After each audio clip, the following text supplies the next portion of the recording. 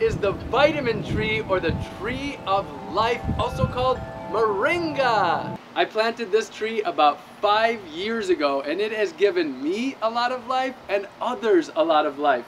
The reason it's called the vitamin tree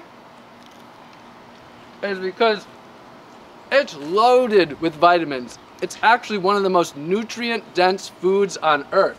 You can eat these leaves fresh right off the tree, put them in a smoothie or soups. What I like to do is dry the leaves, put them in a blender after they're dehydrated, and that makes moringa powder.